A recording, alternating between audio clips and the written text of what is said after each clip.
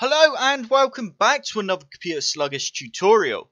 So today we're going to be taking a look at Paint 3D. So this is a new paint made by Microsoft. So as you can see, I've got it launched up on my screen at the moment. So we've got a get started. So we're just going to click on that now and just see what it says here. So steampunk style. Choose a steampunk model. So we can choose a model now. So choose a steampunk model. Click on Remix in Paint 3D to open. Click on the people icon above. Pick other models to create a steampunk scene. Publish to remix3d.com. So choose your model. So we're going to go ahead and select that. And as you can see, it's opened up our web browser. So, okay, that's pretty cool. So we've got a lot of models here by the looks of things. So I'm assuming you can press this little plus sign and it will add it to... Okay, so we need to sign up. So if I just go sign up. Okay, so create your profile. So I'm just going to go with anything. Oh, and add a nickname. So I can't actually see anything there. It's not working. Okay, so that's a good start. It's not actually letting me select anything there. Oh, there we go. Alright, so that'll do. Right, so I've pressed go now. And we have gone to... We've got to create a board. So let's just call this test and go add. And go add. Right, so if we go back to our Paint 3D. And choose your model. We already did that. So let's just quit off that now. So this is Paint 3D. And over here we can save, publish to Remix 3D. Okay, so you need to actually click on the character and then you need to go Remix in Paint 3D and you can then press open. So to download this you need to sign in first, so I'm just going to go ahead and sign in. Cool, so once you've signed in, as you can see we now have this little model and wow, that is pretty cool. Can we zoom in on that? Yes we can, down here. That is very cool. So you can literally just like rotate this model. That is awesome. I must admit that is very cool. Especially for a Microsoft program anyway. I'm impressed with that. Oh, that's cool. So you can also zoom out and place it whereabouts you want on your board. So that is inserting a model. So if we just scroll out now and select away from it. So we got a little marker here. So let's just see what this does. So let's just go CS.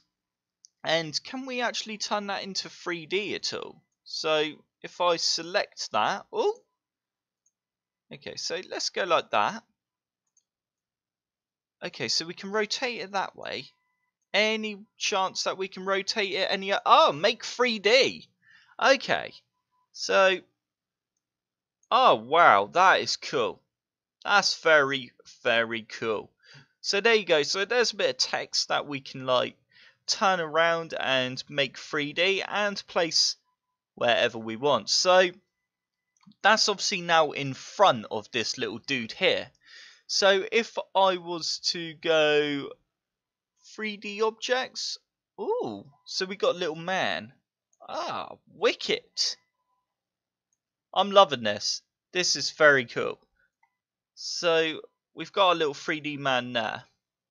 How do we change into... There we go. View in 3D. So look at that. So as you can see, there's our little background, our white space. And all these images, they're away from the board. So yeah, they're away from our workspace. And that is Paint 3D. That is very cool. I didn't expect it to be anything like this, to be honest. I must admit.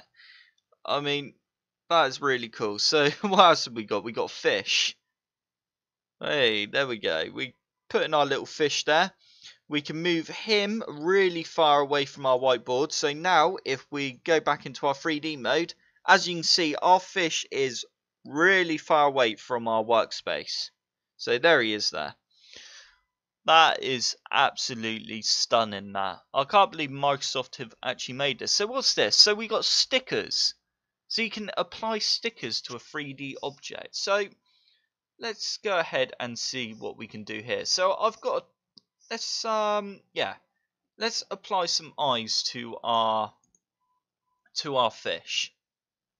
So if I go like that, rotate it like that a tad. There we go. That is a pretty big eye for him. Oh, no, what happened to his eye? Has it disappeared or is it on the other side? Okay, so his eye's disappeared. Ah, you can hold the right mouse button to actually move around like that as well. And scrolly wheel to go up and down.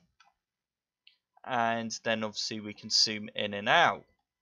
So you do have a lot of control with the keys as well. So that's always handy. So that is Paint 3D. So I hope you enjoyed this little video on Paint 3D. If you did, hit the like button below and subscribe for more computer sluggish tutorials. And also, before you subscribe or leave this video, I have now just created a Computer Sluggish Plus channel, and I will be doing a lot of gameplay benchmark videos on that channel. So we'll be trying out old hardware and seeing how well that hardware competes on new games. So yeah, if you want to get a nice decent budget PC, then subscribe to that channel because we will be looking at a lot of budget PCs. So that's all. See you all later.